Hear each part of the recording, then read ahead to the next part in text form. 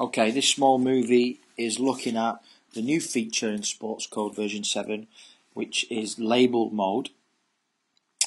And I'm going to explain labels mode and how we can use it and how it's best suited within the club environment. So my example is going to be within football. I've got a template here that I've used in Game Breaker. So my academy analysts have analysed the game using Game Breaker. It's a very basic template showing individuals. So each of these is making a clip 6 seconds long. So we've made the clips in a Game Breaker file, which is here. So we've got all of our clips in our timeline. So we can see there all our players inside the timeline. Okay. Now, the thing with labels mode is that you can see here in Game Breaker we don't have the function to add labels or as we refer to them, text labels, descriptors. But at first team level we can do that. So at first team level we've got elite. If we close this file down and we finish with this file, we've done our individual analysis. If we open this up within SportsCode now, okay, we've opened it up in SportsCode. Now the template used at first team is obviously more complex than this template. Okay, so we've got the second template now, which I bring up, which has more detail. It's the same principle as in the individuals, okay, but we're adding in this level of information now into it. But we've got the file already coded, so we don't need to code it, okay. So we've got this file coded here.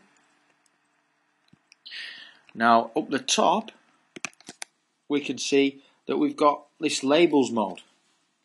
Okay, if I flick into labels mode, we've got code, label, edit. If I flick into labels mode, okay, now and I highlight a row, say we're working with the number 10 first and foremost, I highlight the row that I'm going to work on. I'm going to work on that row, okay, I'm in labels mode, and I press the tab key. Okay, tab now jumps straight forward onto the first clip. You can see it's playing that clip. Now it's constantly playing this clip, okay, and it'll jump back to start. So it's on a loop. So now I can watch that clip and I can say about it. Okay, so there it's an interception, it's a pass forwards, and it's a pass incomplete. Okay, now down here you can see that I've added that information.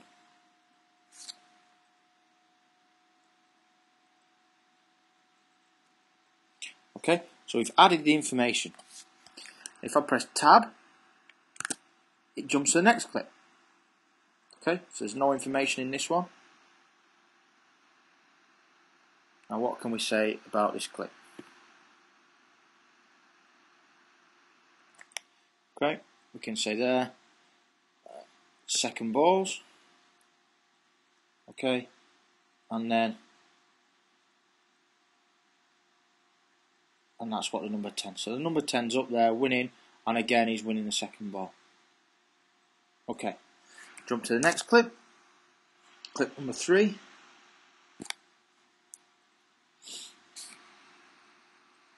Okay, it's a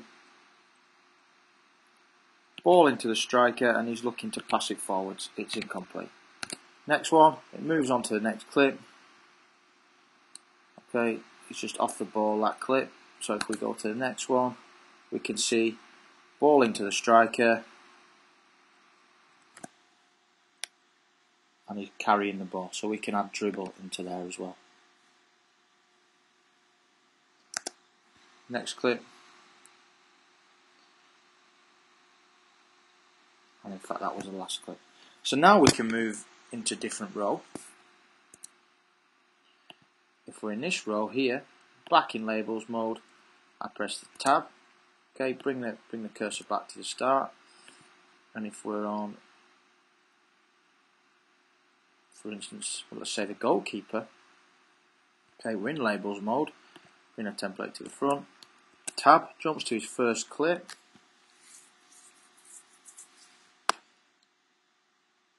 Okay, he's come out and we haven't got a descriptor in there to match, but we can say in this clip there's a goal kick and it was over the halfway line. Okay, so we're happy with that. Inside that clip, goal kick and it goes up over the halfway line. Okay, next one, next clip.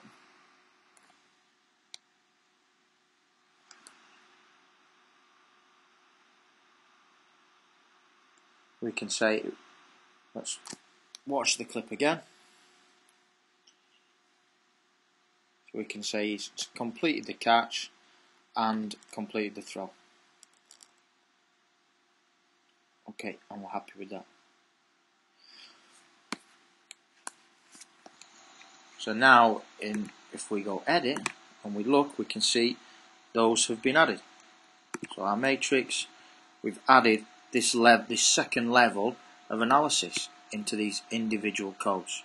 So we don't need to recode the game that we've already coded in Game Breaker, but labels mode really does help us with that more in-depth analysis, and obviously making life a lot more easier at the club level.